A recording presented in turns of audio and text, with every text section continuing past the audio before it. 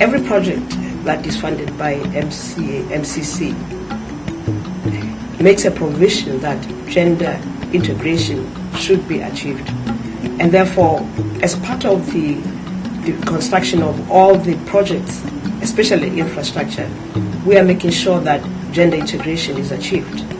We have a component within the compact that specifically makes a provision for engagement of gender specialists who go around the country informing the nation at large about the project and how gender is going to participate in the project. In my country, everybody is important. There is no second-class citizen.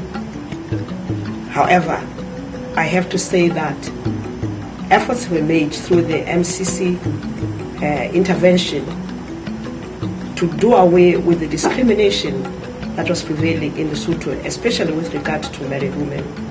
And as a result of the intervention of MCC, a law was passed that did away with all the discrimination, which led to the women being allowed to participate in the economic development of the country. Previously, women were not allowed to become directors of institutions. Married women could not apply and take loans from banks, but as a result of the MCC intervention, all of that has been done away with.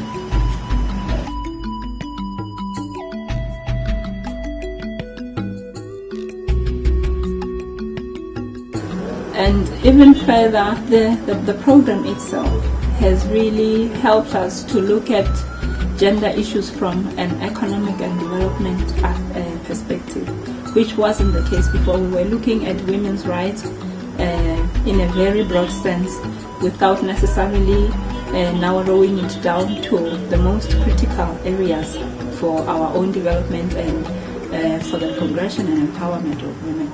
So the program has really assisted us to focus on issues of economic empowerment, which, by the look of things, if we are successful in terms of teaching women about their rights, opening their eyes and minds to the opportunities that the Act has brought about, and supporting them in terms of accessing and taking advantage of these opportunities, really it will take care of a lot of other challenges. So we are really grateful that we have this program under the project, and we will do everything in our power